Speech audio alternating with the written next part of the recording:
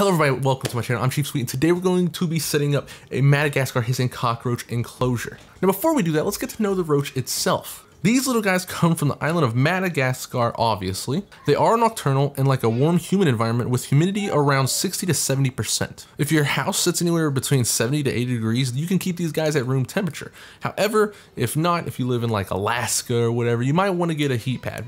On the touch of heat, I will say if you do get a heat mat, make sure to put it on a thermostat, because a lot of times if you put it on the side or even on below, they might burrow, they get down there and they'll just sit on it. Especially if you put it on the side of the tank, they will climb up the tank and just sit there and gather the heat. So put it on a thermostat so that way, you know, if it gets too hot, it'll just clock off. That's really it on the heat part. The optimal temperature for these guys is between 70 to 85 degrees. However, if you want to breed, yeah, you can take it up to 90. So you can actually feed these guys a dry diet or a juicy diet. Juicy, like oranges, bananas, apples, pretty much any fruits or vegetables out there. A dry would be like dog food, mouse pellets. I mean, these guys pretty much eat anything. But one thing that's important is that you should feed these guys like right before you go to bed, like at nighttime, because you don't want the fruit sitting in there. They usually come around at nighttime to feed. You don't want the fruit drying out in there, sitting in there all day. So if you put it in there at night, you can get it out in the morning, and just vice versa. Now for water, it's pretty easy. All you need is a little water bowl and some water. Make sure it's not too deep though. I usually put a very shallow amount in there. You can also use a sponge soaked in water inside the water bowl, so that way they could come and just suck on the sponge. There's also like a wick method, which is pretty much just getting like a little rope or something, putting it in like a bowl, and they'll come and they'll suck the water off the wick. And that's pretty much it. Now let's go ahead and talk about the enclosure itself. You're gonna want a very secure enclosure. You can keep in a 5-gallon, a 10-gallon. Some people keep them in tubs, but you want it to be secure because these guys can climb up glass. They can pretty much climb up walls, anything really. A lot of people will put Vaseline around the top of whatever they keep them in. I'm gonna go ahead and keep them in this right here. It's a 5-gallon Thrive. I got it from PetSmart.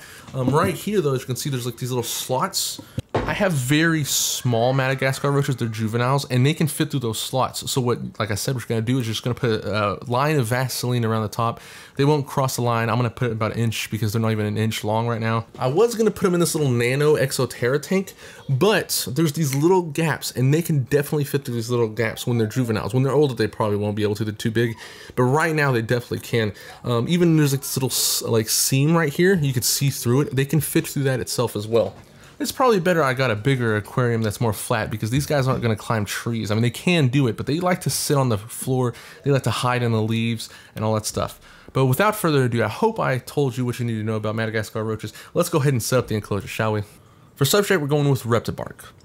We're going to use 2 of these. I got at Walmart for $1.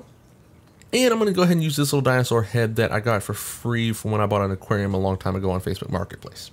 So go ahead and pour in your Reptibark. Go ahead and make sure you have about like an inch deep layer. You're gonna go ahead and spread it around, make sure it's evenly distributed throughout the tank. And then you're gonna go ahead and put in all your stuff, like my food bowls. I'm gonna go ahead and put the dinosaur in the corner. And I'm gonna go ahead and throw in some cork bark, because I feel like cork bark is really just gonna set this whole piece up. Now it's time to get the roaches. Now, don't hate me, but this is literally what I've been keeping the roaches in while I was gonna go ahead and get their setup ready, and they've been in this enclosure for about 2 weeks. As you can tell, it is just minimal as best. I have the Vaseline around the top, as you can see. You can't see them, it's because they're underneath the cork bark, so check this out. Bam, look at them go, look at them go. Now let's just go ahead and put these in the aquarium, and we're ready to go.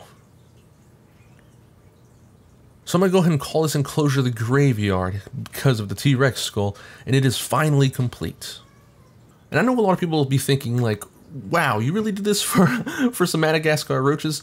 But I absolutely love this, and they love it too. They're so active, and they're crawling around the cage, they're exploring new places, and even crawling on the T-Rex skull himself.